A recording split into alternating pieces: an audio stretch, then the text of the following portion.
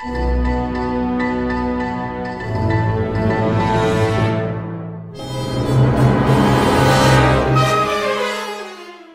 morning, everybody. Welcome to another edition of Lab 207 webcast. My name is Mr. Kite, and I will be hanging out with you today as we continue on in our series about populations.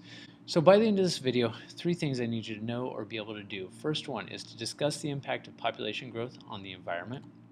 Second is to compare and contrast local, urban, and global impacts, and understand the impact of affluence on eco-footprint. Today's video is basically going to be about the ways that population growth impact the environment and the ways that wealth impact the environment. So let's go ahead and jump on in. First thing I want to talk about today is just generally the impact of a growing population on the earth. Now, this is going to seem like a duh statement, but I need to make sure that it is made. More people means greater environmental impact, which makes sense if you think about it, because if you got a person has needs, and those needs include things like food, shelter, water, ways to stay warm, access to education, a way to get around, food to eat. All of those things are needed by the average person. So every person that you add to the earth is going to consume the resources they need to get by on a day-to-day basis. So just make that general connection, make sure it's very clear in your head. More people means greater environmental impact because each person requires resources that have to be taken away from the earth. Now, we're going to talk a little bit about population growth here for a little bit. Population of the world is currently over 7 billion people and is projected to top out somewhere between 8 and 10 million people between 2050 and 2100. Now, this graph right here shows you essentially where in the world most of the population growth is supposed to occur. Down there on the bottom, you will see that orange chunk of the graph. That represents the industrialized world or developed nations. The yellow sitting on top of it represents developing nations or third world countries or peripheral nations or whatever you would like to call those parts of the world. And this kind of shows their graph over time of their growth. If you look at industrialized regions of the world, you can see that those parts of the world have had steady to flat growth rates over time and maybe even a decreasing growth rate towards 2050.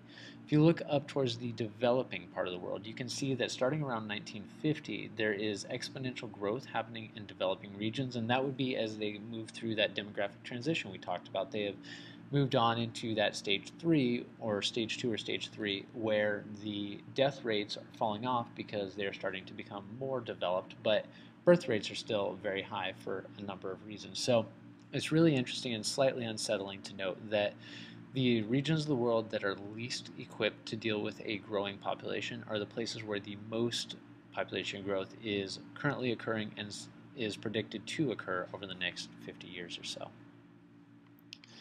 Now, we want to start tying this to eco-footprint, and in a previous video I think I mentioned eco-footprint, but I want to make sure that we're very clear on it.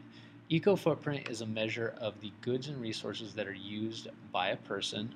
It is measured in hectares, which remember is a measure of the unit of land, and that hectare basically talks about how much land is needed to support a person's lifestyle, meaning to produce their goods and take their waste and all that stuff. An eco-footprint can also be said to be a measure of affluence. Affluence is just the wealth that a person has. Generally, people who are more affluent have more things, they consume more goods, they produce more waste, so their eco-footprint is going to be bigger. If you want to compare country to country, America has far and away the biggest eco-footprint per capita of any nation in the world.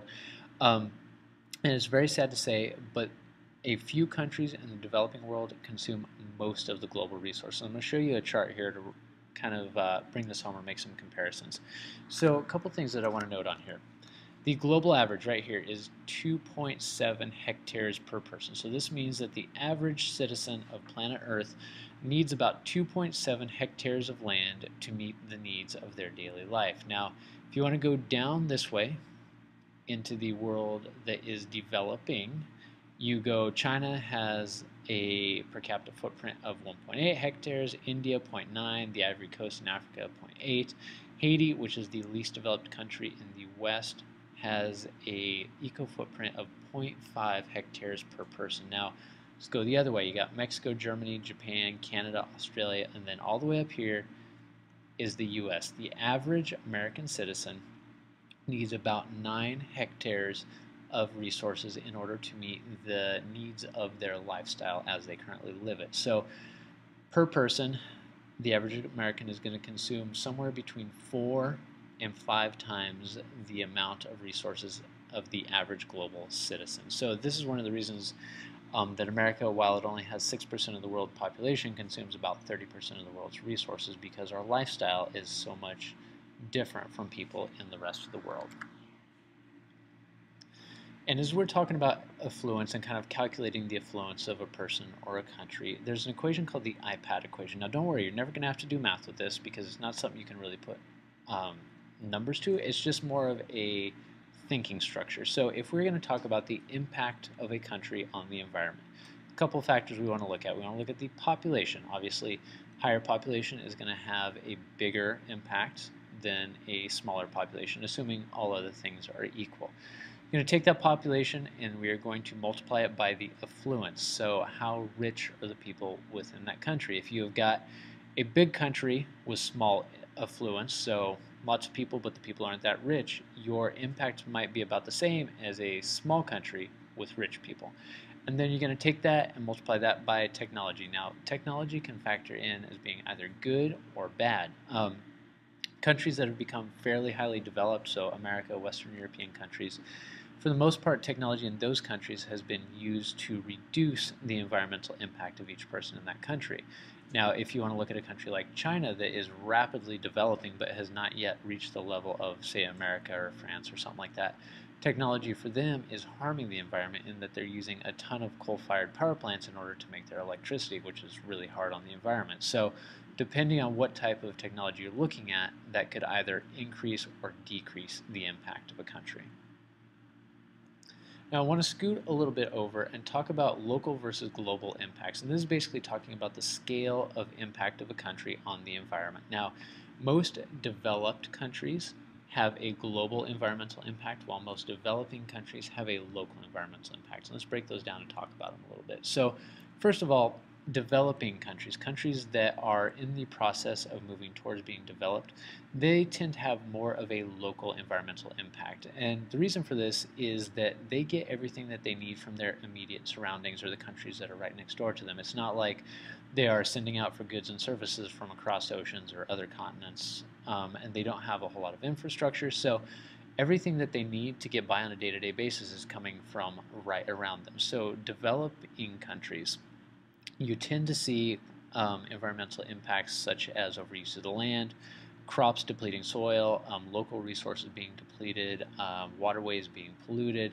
All of that is happening in their quest just to get by. So developing countries, their impact is going to be more local. Now, if you look at developed countries, global players, G20 countries, most of our impact is going to be on the global scale, and that's because while we do produce some things within our borders, a lot of the stuff we get is imported from somewhere else. Fun fact, the average piece of fruit or vegetable on your plate has traveled like somewhere between 1,000 and 1,500 miles just to get to you. So rather than producing something locally, we outsource that to other places, which means they have to deal with all of the pollution.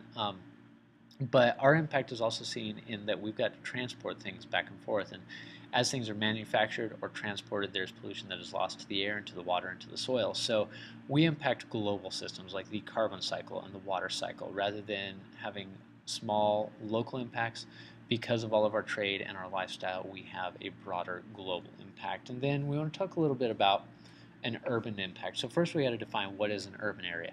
Urban area is an area that has more than 1,000 people per square mile. If you are living in a developed country, good chances are that you live in a city, because 75% of people living in developed countries live in cities. Living in a city can both increase and decrease the impact of a person or per capita. So you can look at it a bunch of ways. You could say that your average city dweller is probably not going to drive nearly as much because everything is nearby, or they can take public transit. So if you're talking about like emitting CO2 in the atmosphere because of burning fossil fuels, they're probably going to have a smaller eco footprint than somebody who is living in an area where they have to drive a lot. But you can also say that a bunch of people living together concentrates a bunch of waste in one area, which is really hard on the environment. So depending on what you are looking at, city dwelling can either increase or decrease environmental impact. Sorry about that edit. So presently 1 billion people of the world's population live in slums. And slums are just areas around a city that have been hastily constructed. People have moved to a city for jobs or opportunity or whatever else. Most slums obviously don't have sanitation, they don't have running water, may not have access to electricity. So an area like a slum has a pretty strong environmental impact because you've got a bunch of people together, their waste is all together, and it's not being dealt with in a proper way. So the situation of people living in slums is another example of urban areas having a greater environmental impact. And two things to finish up. I want to talk about the impact of affluence. This is something that I've kind of danced around and mentioned, but I just want to stay it straight on. People in countries that have more affluence, have more wealth, have a greater environmental impact. Generally, you can say that countries with a bigger GDP, gross domestic product, will have a bigger environmental impact than countries with a smaller GDP, and that's because the people in those countries have more power to buy things, they have more access to goods, they have more access to service. So in general, just by virtue of where they live, they are going to consume more things. And this is it, the elusive sustainable development. So as we're talking about all this, we know that world population is probably going to increase by at least 2 billion more people. We know that most of that growth is going to happen in the developing world. We know that a lot of this growth is going to happen in cities. Problem that everybody is grappling with is how can we help these areas to grow in a way that is not detrimental to the environment, which seems almost impossible because, like we said, more people consume more resources. And people argue back and forth like, well, on one hand, people living a greater quality of life generally means that they're going to have fewer kids, total fertility is going to go down, and eventually they will move into a realm where they have enough money to be able to buy technologies that decrease their impact. But and then on the other hand, there is just the simple fact that having more people increases impact on the environment in general. So there is fields of economics, of science, of politics, of education, all concerned with how can we develop sustainably. And some people have got ideas here and there. They're all really interesting, but to date, nobody has really come up with one coherent plan for helping the world to develop in a way that is more sustainable. Probably the best bet that we could shoot for is to help to develop the world in a way that we are improving the standard of living for everybody that is on the earth. Now, obviously, if we are improving the standard of living, people are going to have a higher eco footprint because they're going to be consuming more goods, but we also know that an increased standard of living is going to mean that they are going to have a lower total fertility, they're going to have fewer kids, which means that population growth is going to slow down, and eventually those people will move into a bracket where they can afford the technologies that will decrease their environmental impact. So that's just one thought. There's a ton of argument on the subject, but I'm going to leave it at that. Thanks for joining us on the Lab 207 webcast. My name is Mr. Kite, and we'll see you again.